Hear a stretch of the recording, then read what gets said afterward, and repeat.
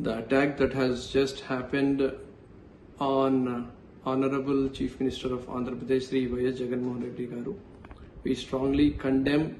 these kind of cowardly acts, especially by Telugu Party, because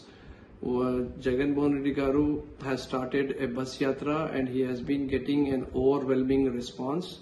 from pretty much all the sections of the society and pretty much in each and every region. And even in the so-called assumed strong pockets of Telugu Party, and because they are not able to take the fact that the public is again backing Jagan Hit Garu the way they have backed him in 2019, before 2019 elections, this kind of cowardly act has been done by Telugu Party sympathizers, and who are behind it, they all need to be bring before the law, and police should take stringent action. And we also